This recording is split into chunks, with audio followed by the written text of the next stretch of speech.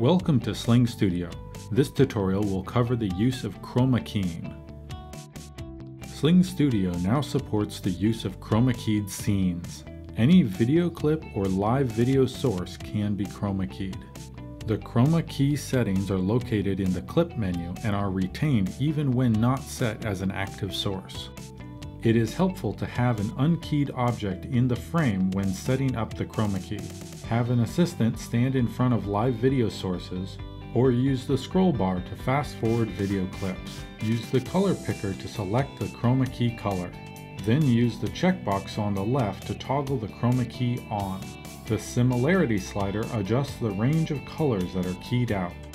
The smoothness slider blurs the edges of the key.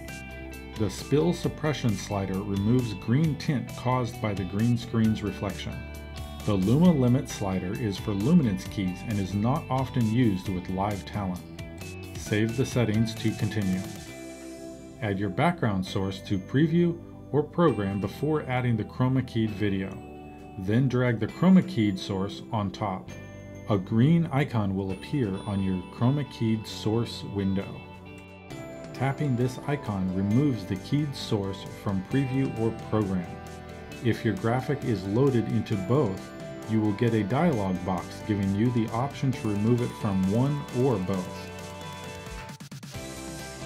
For more tutorials, visit myslingstudio.com.